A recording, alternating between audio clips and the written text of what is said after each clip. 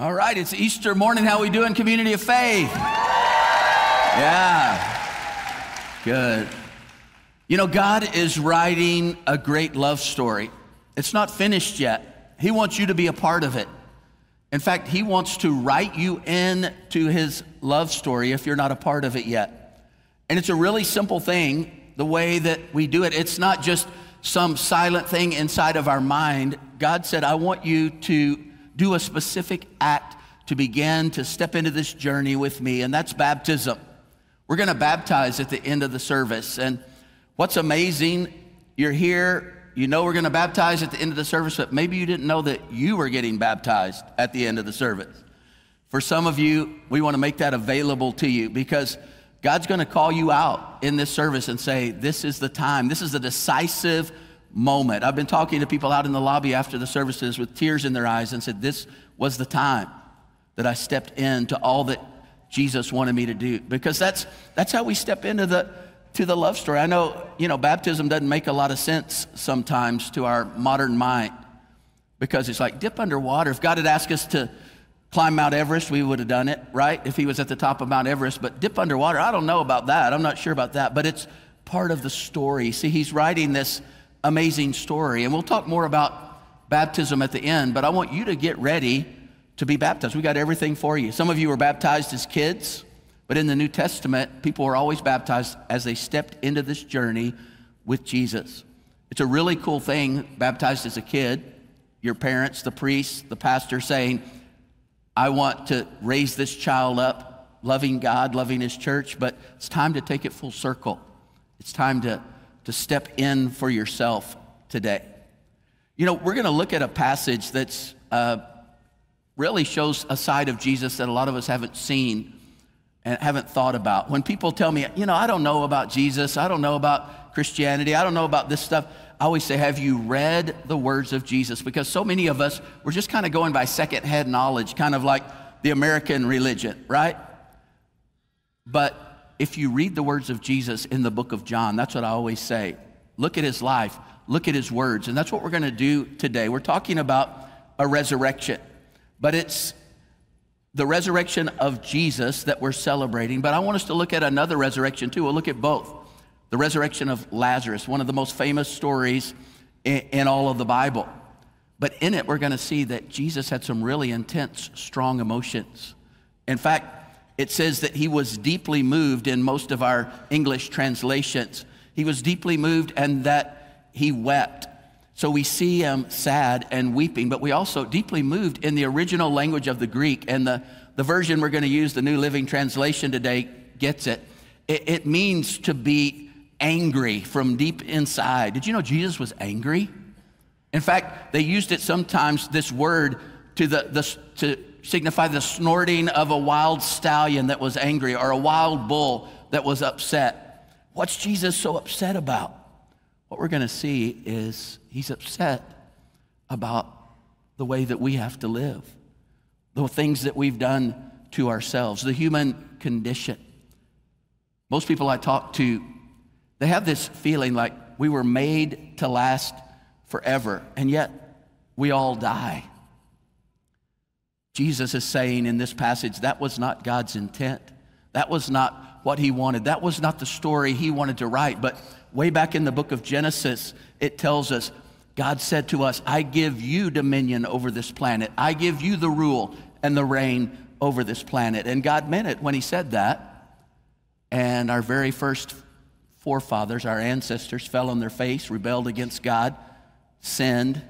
Not long after that, murder came into play, and we've just seen this snowball of stuff. If it hadn't been them, it would have been us, because all of us have sinned.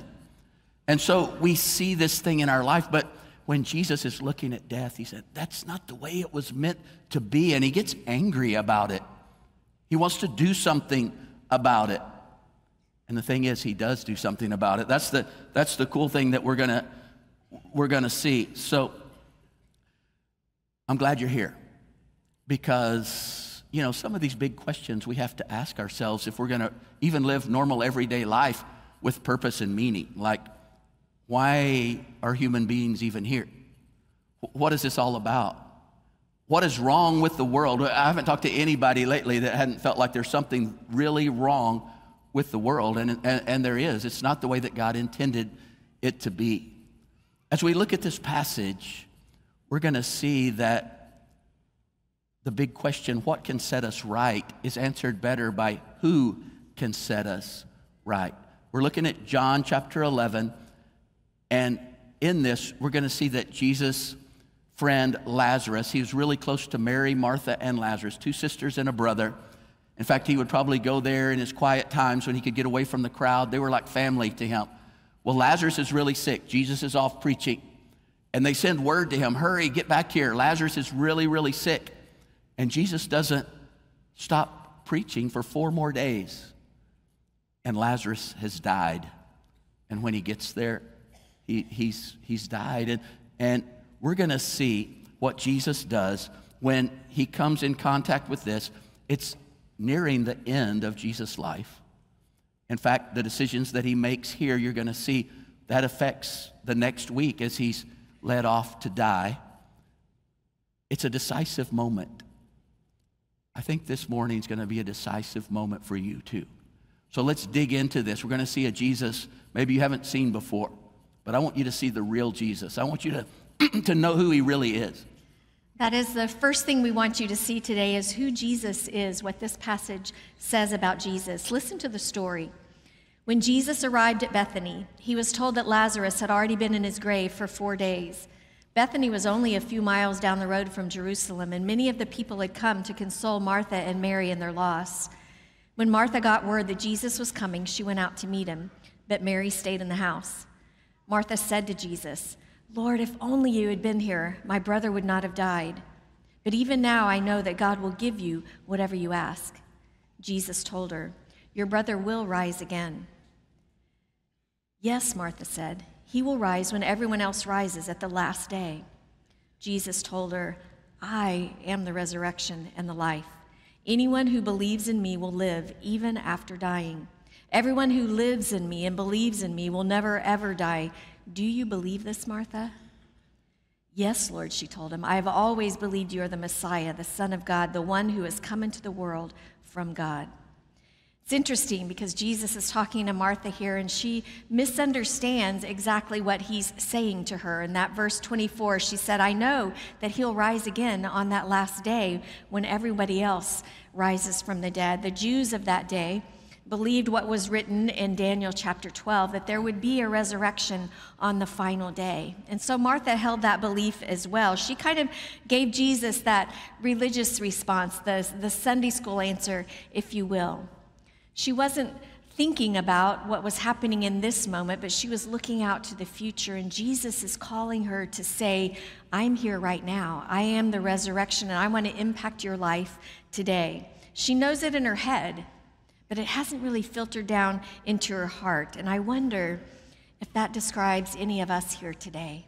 Maybe you know something about Jesus. Maybe you've been taught about Jesus. But do you really know Jesus personally? Pastor and author Edwin Lutzer puts it this way: we do not need a Savior who can just help us. We need a Savior who can resurrect us.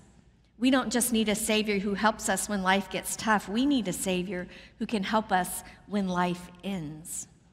And I love how Jesus interjects himself here in the middle of Martha's misapplied theology, and he tells her in verse 25 exactly who he is. It says again, "I am the resurrection and the life." Literally in the Greek, that says, "I, even I, and only I am the resurrection and the life." He's defining who he is as the Christ. "Whoever believes in me, though he die, yet shall he live. And everyone who lives and believes in me, he shall never die." Do you believe this? Jesus is trying to move Martha from thinking about something in the far-off future to realizing this is happening in the present tense moment, that Jesus is here, that he can raise people from the dead. You know, he says, "I am," not "I was" or "I will be," right? He's talking in the present tense. Jesus didn't merely say that there is a resurrection. He said, "I am the resurrection."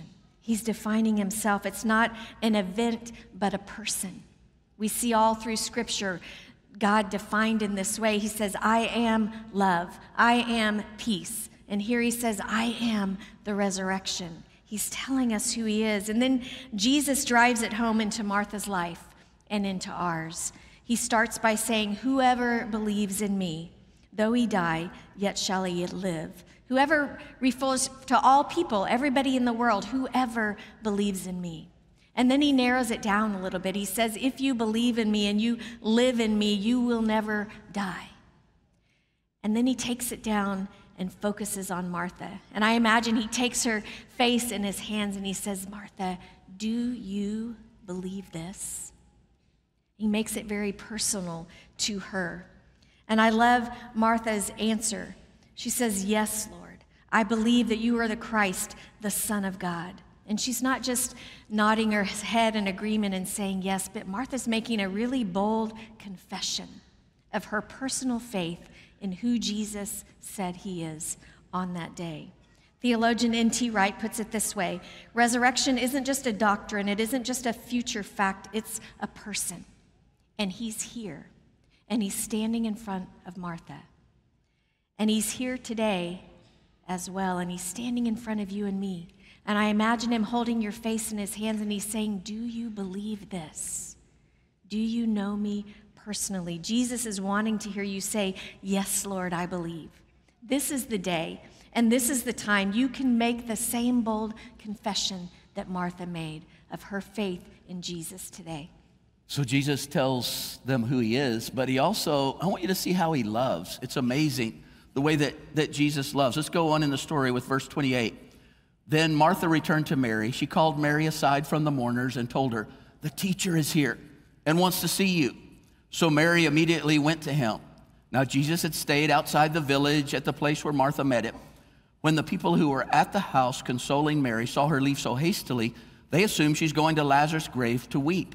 So they followed her there. When Mary arrived and saw Jesus, she fell at his feet and said, Lord, if only you had been here, my brother would not have died. When Jesus saw her weeping and saw the other people wailing with her, a deep anger welled up within him, and he was deeply troubled. Where have you put him? He asked them. They told him, Lord, come and see.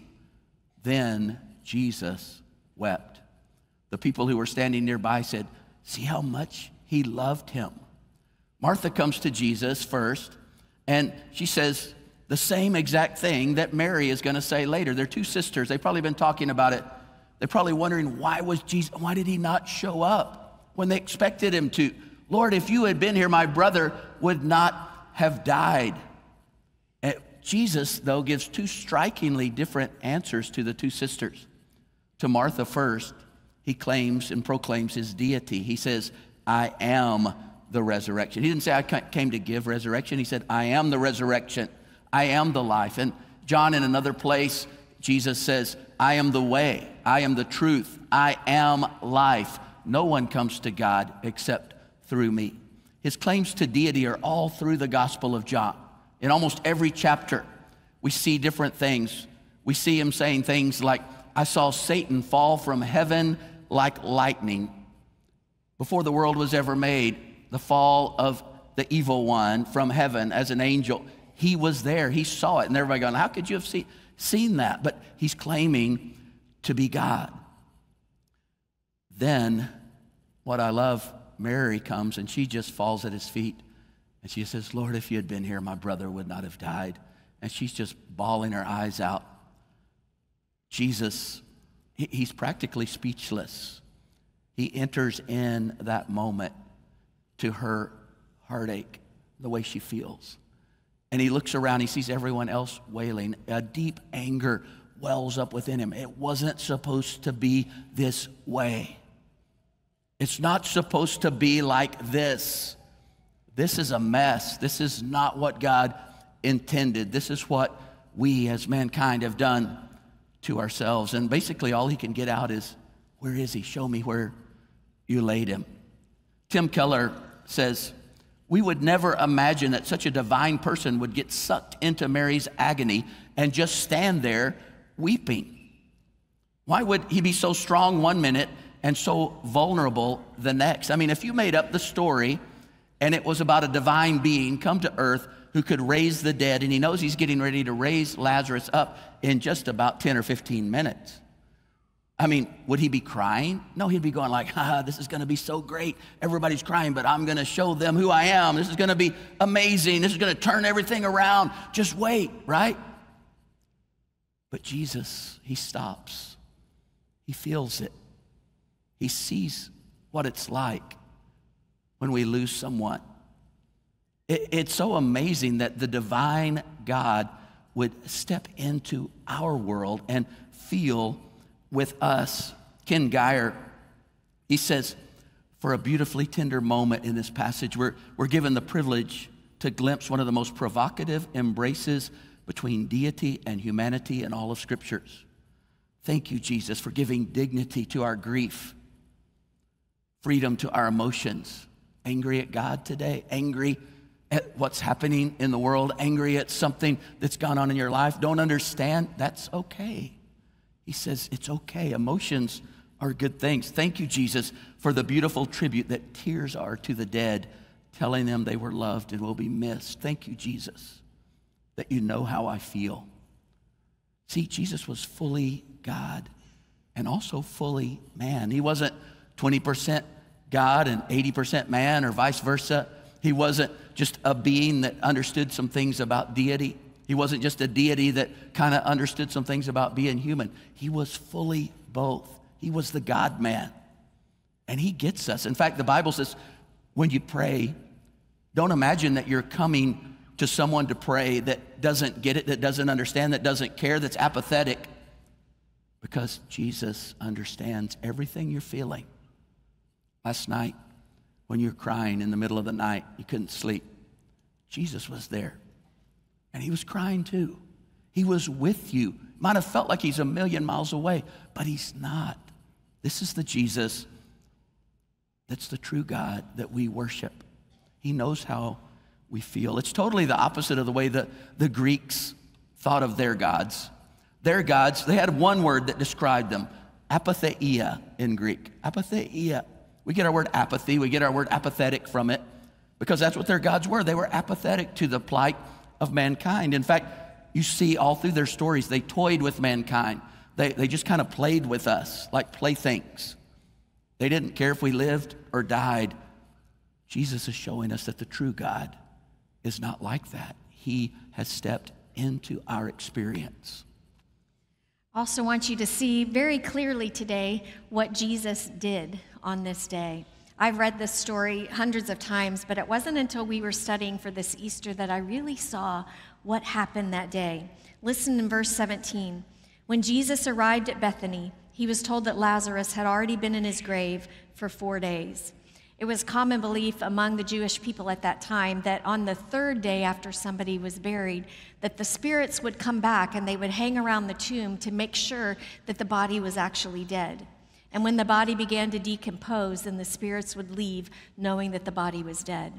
Jesus knew that the people believed this. Obviously, that's not something found in Scripture, but it was a commonly held belief. And so he waited. If he had come back on day 2 and brought Lazarus back to life, people might have said, well, he wasn't really resurrected. He wasn't really dead, right? So he waited until day 4, and he came when he knew everyone knew and believed that Lazarus was already dead. And listen to what happened. Jesus was still angry as he arrived at the tomb, a cave with a stone rolled across its entrance. Roll the stone aside, Jesus told them. But Martha, the dead man's sister, protested. Lord, he's been dead for 4 days. The smell will be terrible. Jesus responded, didn't I tell you that you would see God's glory if you believe? So they rolled the stone aside. Then Jesus looked up to heaven and said, Father, thank you for hearing me. You always hear me, but I said it out loud for the sake of all these people standing here, so that they will believe you sent me. Then Jesus shouted, Lazarus, come out. And the dead man came out. His hands and feet bound in grave clothes, his face wrapped in a headcloth. Jesus told them, unwrap him and let him go. Just like Mark said earlier, the Bible says that Jesus was angry as he arrived at the tomb. And that anger welled up within him what was he angry about? He was raging against death, just like we do. He didn't say, everybody dies, it's just part of life on the planet. He was angry that this is the way it was. It was not how God intended for life to be for us. He's mad at the evil and suffering in the world, and he's crying and angry. The Bible says, and I think we all know it deep down in our hearts, that so much of what goes on in the world today, the suffering that we experience, it comes from our own human hearts, right? The selfishness, the pride, the cruelty, oppression, war, and violence. They're deep in our hearts, this selfishness that we have, and we experience that. But Jesus, he didn't come to bring judgment that day. He came to bear judgment. And as we see this story unfold, it's in this moment, on this day, that Jesus makes that final decision that he will be going to the cross on our behalf. Jesus knew if he brought Lazarus back to life this day, that the religious leaders were going to be incensed, that they would be seeking to destroy him. And that's in fact what happened. You see it in verse 53. After Lazarus has been raised from the dead, it says, so from that day on, they plotted to take his life. Jesus knew this. He knew if he brought Lazarus back, if he raised Lazarus from the dead and brought him out of the tomb, that he would be making certain his trip to the cross and his trip to the grave. He knew that if he stopped Lazarus' funeral, that he would be putting his funeral into motion. And that's exactly what happened. And knowing all of this, Jesus still said, Lazarus, come out. He did it for you, and he did it for me. He knew it was going to cost him everything to save us from death. And the people saw him there with tears on his cheeks, and they said, oh, look how he loves Lazarus. But it was really for love of all of us that he raised Lazarus from the grave. He became human. He became mortal, vulnerable, killable on that day. And he knew it, and he chose it for you and for me. I was reading this week earlier author Tammy Perlmutter's reflection on Easter, and she called it the good catastrophe. I want to share with you a couple of her thoughts because they stuck with me this week. This is the story of Jesus after he was crucified in Matthew 27. Listen to this. And Joseph took the body and wrapped it in a clean linen cloth and laid it in his own new tomb, which he had hewn out in the rock, and rolled a large stone against the entrance of the tomb and went away. And Mary Magdalene was there, and the other Mary, sitting opposite the grave. The two Marys. They loved Jesus. They had given everything to follow him and to serve him. And they've just watched him crucified, and they've just watched him be buried in a borrowed grave by their friend Joseph. And the Bible says here they were sitting opposite the tomb, but I really imagine that it wasn't quite that calm of a thing. I imagine that they were wrecked with grief. They were sobbing, holding one another up, because everything they hoped for, everything they dreamed of had just died. Jesus had been crucified. He was buried. He was dead and gone. And their hope was buried right along with them. Have you ever found yourself sitting outside the tomb, feeling betrayed, feeling that your hope has died? Have you ever found your life crashing down around you, thinking this is it, this is the end, and almost kind of wishing that it was? Have you ever been paralyzed with grief, consumed with despair? No room in your heart for hope, asking, God, where are you? What are you doing? I know you said that everything would work out for good, but this is too much. Collapsed and crumpled outside the tomb. All of us, I think, have felt that ache of emptiness and loneliness that forces us to say, God, why are you not here? Where are you? For some of us, it's long years of abuse and living every day with the damage that's been done. For some of us, it's an addiction, deep and shaming, and we think we'll never be free. Maybe it was the death of a friend, a parent, a loved one, the loss of a job, failure. Maybe marriage is on the brink, infidelity, separation, divorce. Maybe you have a child living in your home, but it feels like they're a million miles away. parenting a special needs child, silently struggling with your sexuality or gender identity, the ravages of chronic illness, the suffocating shadow of depression. None of us expect to find ourselves sitting outside the tomb. We don't imagine that that will be our story, but the tomb has to be here, because it's at the tomb that we finally, reluctantly reveal our brokenness. It's at the tomb that we find repentance. It's at the tomb that healing happens. The tomb is a gift that gives our hearts, that leaves our hearts so desolate that only the resurrection can heal them. If you were here for Friday night service, I imagine you felt that sense of desolation as Jesus was nailed to the cross and died that day. But without the tomb, none of us would have been healed onto the shore, rescued. The tomb is part of the story. It's a necessary part of the story. It completes the story. Without the tomb, there would be no place or reason for resurrection. The tomb is the heart of the gospel story. It's the father who didn't want his children to think that they'd been abandoned and left. It's the father who didn't want his children to think they weren't worth dying for, that they weren't worth defeating death for. And we now have the amazing opportunity of living in the shadow of the cross. You've heard that phrase before, right? Living in the aftermath of the tomb and the reality of resurrection. Living in grace that's permanent and unchanging, that's personal and eternal. It's a story we've been written into, like Mark said earlier. Even though we experience loneliness and despair in all of our stories, he's overcome the world for us, and he will make our joy complete. Grace wins every time. Sunday always comes.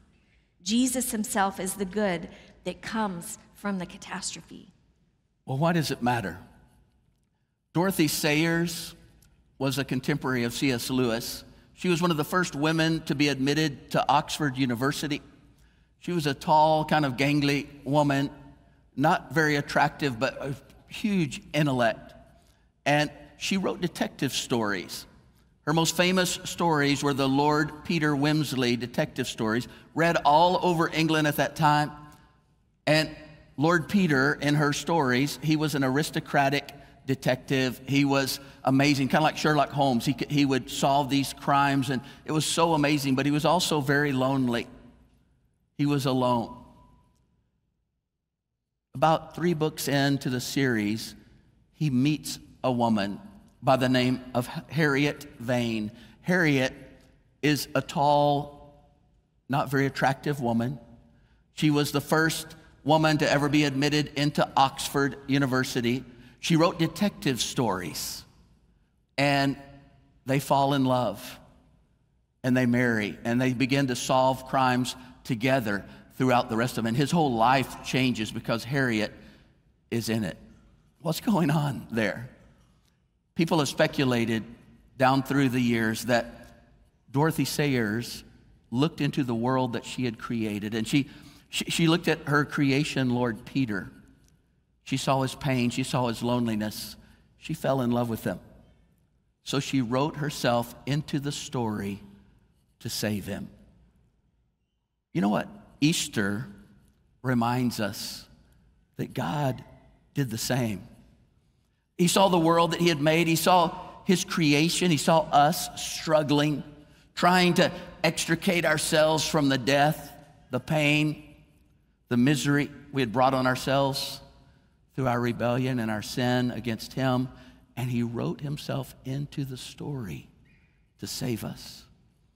And the Easter resurrection, the real life resurrection, the thing that actually truly happened all those many years ago, tells us that the story isn't over. It's still being written. At the end of J.R.R. Tolkien's Lord of the Rings, the hobbit Sam, who thought that they had lost everything. They thought that everything had gone wrong. He was like knocked unconscious, and he was out for a period of time. And when he wakes up, he sees that the sun is out. He sees Gandalf, the great wizard, and Sam says this, "Gandalf, I thought you were dead, but then I thought I was dead myself. Is everything sad going to become untrue? I think Tolkien was reflecting some spiritual realities in this. The answer of Jesus is yes. Do you know that what Jesus is saying when he says, I am the resurrection? He's not just giving us a consolation, I come to bring resurrection. He's saying, I come to make all this evil, all this bad, I'm going to make it come untrue. Death will become untrue. That injustice that you're holding against God, that abuse that you suffered as a child will become untrue. Jesus will take all of these horrible things, everything bad that's ever happened, and he will rewrite it. The author of the universe is going to rewrite the book that we have totally messed up. John, who wrote this account, he says, this is what happens at the end of time. God gave him a vision, a glimpse, maybe even brought him there in a physical way. We don't know for sure. But he sees at the end of time, and he sees one on the throne, and he says this in Revelation 21, right at the end of the Bible. He says, the prophecies are fulfilled. Jesus will wipe every tear from their eyes. Death will be no more. Mourning no more, crying no more, pain no more, for the first things have gone away. And the one who sat on the throne, Jesus, announced to his creation, us, see, I am making all things new. He didn't say some things. He didn't say a few things. I'm going to rewrite it. He goes on to say, it is done. Does that remind you of the cross? It is finished. He says, I am the Alpha and the Omega. I'm the A and the Z. I put all of this story together. I'm the beginning. I'm the end. And I will see to it that the thirsty drink freely from the fountain of the water of life. And then, you know what he does? I just can sense that he's here right now. And he takes your face in his hands, just like he took Martha's so long ago. And he says, as he calls your name, do you believe this? It changes everything. But it's not just a little verbal assent in our minds. He says, I want you to step into the story. That's what baptism is. We don't get it in our modern mind, but baptism is telling a story. Buried with Christ in baptism, raised to walk in a brand new life, the death, resurrection of Jesus, sins washed away, everything made new. And then there are going to come a day for all of us when he rewrites our story. I can't even imagine that. He's going to have all of eternity to do it. He rewrites it. I want you just to pray with me. I want you to sense this one that is fully God and fully man. And if you could see him before you as he's looking into your face and he's tilting your chin up toward him, and he's got tears in his eyes because he sees what you've been through. He knows what you're suffering with. As he says, do you believe this? And I'm going to ask you to take a simple step, to step out, if you've never done it, and be baptized. Father, I just ask that you would give us that insight. We're here, we're suffering from so many hurts. Some of us have been so mad at you for so long because we haven't understood where you've been, what's going on. Your ways are so much higher than our ways. We haven't understood that you gave us as mankind dominion, and we're the ones that brought the sin, wreaked havoc upon ourselves. But God, many of us right now in this place, we desire to make a decisive move for you. A move that changes everything. A move that begins to bring that resurrection life to bear in our life so that we can see when it's all said and done that you are the great author who rewrites the whole story. We say, come kingdom of God upon us, be done will of God in us. Let nothing stop what you want to do in us in these next few minutes. In Jesus' name, amen. I'm going to pitch it over to Wes. He's in the baptismal. Thank you, Mark, Laura, for the words that you shared today. I think maybe after the truth that Jesus walked out of the tomb, my favorite thing about Easter is celebrating baptisms. And today I have a new friend of mine, Jennifer. Just met Jennifer this week and just heard a little bit about her story. And I wanted her to be able to celebrate baptism with you all today, but also for you all to hear just a snippet of her story and a glimpse of her story.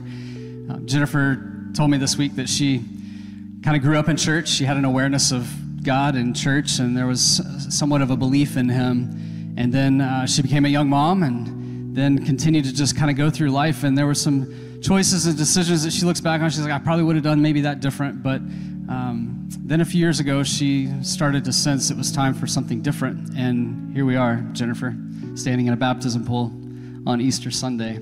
And then this is an incredible moment. This is a moment that all of these people, if you didn't know this yet, are going to lose their minds over here in just a second when you come up out of this water.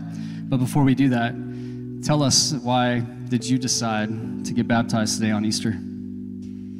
So I had to write it down because I'm not too good at this. But so a few years ago, I decided that something had to change.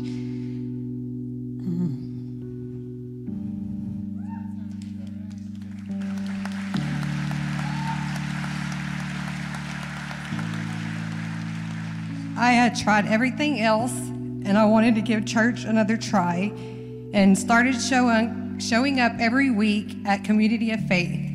Since then, I've continued to understand and experience God's work in my life. I personally understand the power of prayer and recognize the value of putting God first in my life. My faith is growing. And today, I want people to know that I am committing my life to Jesus and that I am a child of God.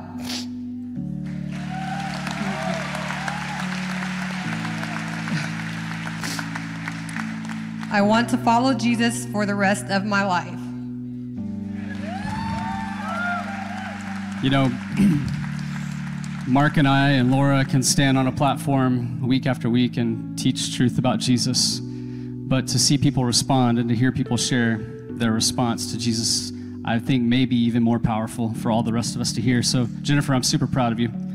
I'm excited about the journey ahead and your life trusting Jesus, and it's because of that I get to baptize you as my sister in the name of the Father, the Son, and the Holy Spirit.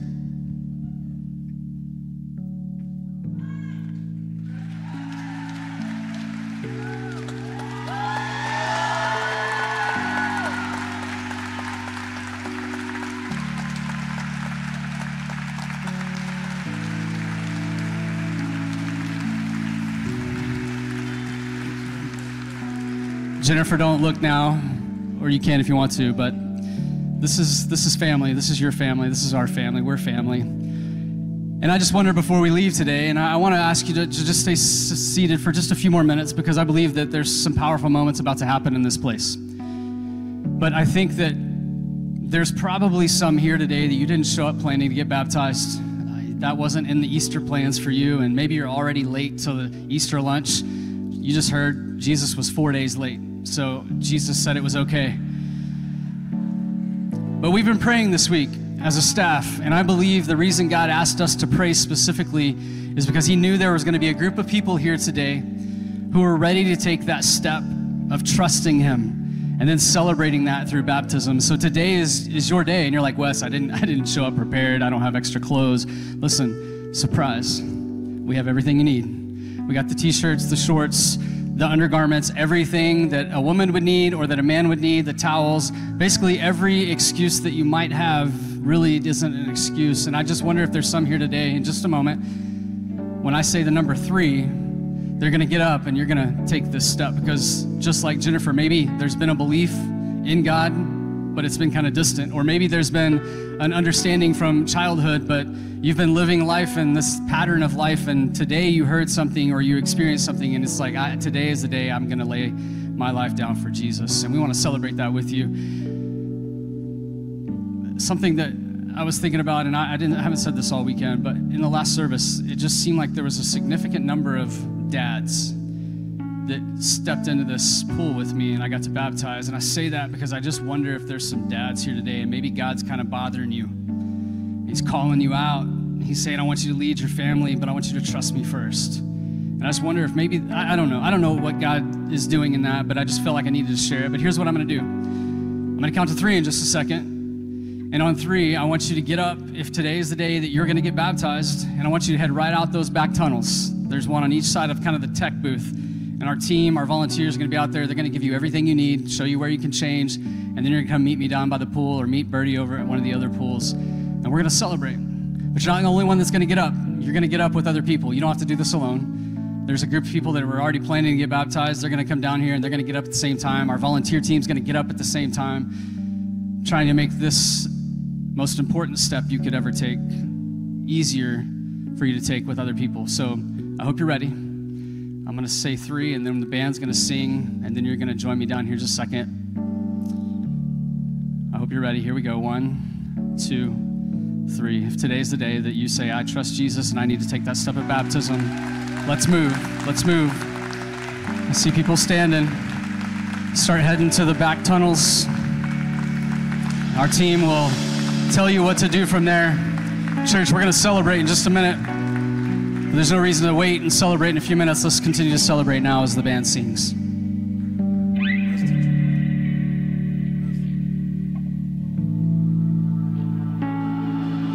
Speak the name of Jesus over you. In your hurting, in your sorrow, I will ask my God to move. I speak the name 'cause it's all that I can do. In desperation, I'll seek heaven, and I pray this for you. Pray for your healing. Circumstances will change. Pray that the fear inside would flee. In Jesus' name. Pray that a breakthrough would happen today. I pray miracles over your life. Jesus' name, Jesus' name.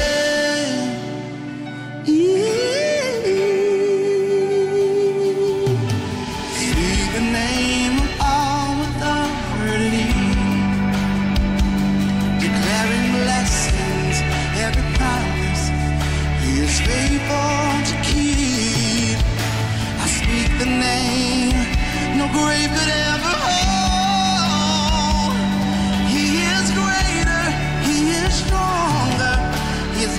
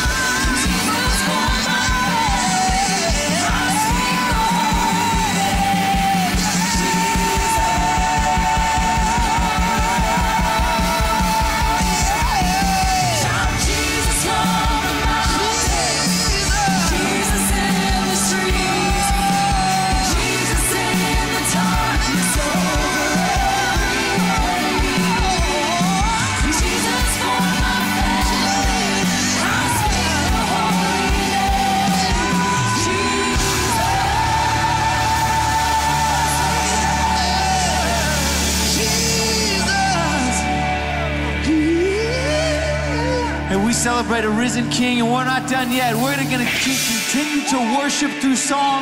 We're going to continue to worship as baptisms are happening on each side of the room. So we're going to clap our hands. We're going to celebrate as we see people moving from death to life, all because of what a risen King represents. Sing this. My shame, carry that kind of weight. It was mine too, till I met you. Take it out with us. I was breathing, but